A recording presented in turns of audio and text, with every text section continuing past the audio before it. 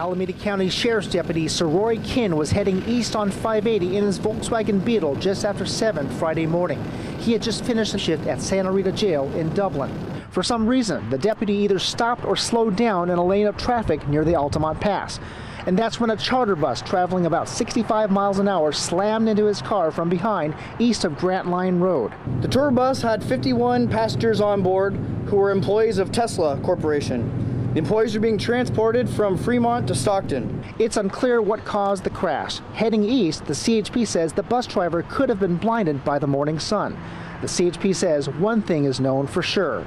Drugs and alcohol do not appear to be suspected as a factor in this collision. Anytime there's a situation like this, there's the potential for criminal charges. We'll have to weigh what we have. The fact that law enforcement personnel see so much in their normal course of duty, it's difficult for them to deal with that alone.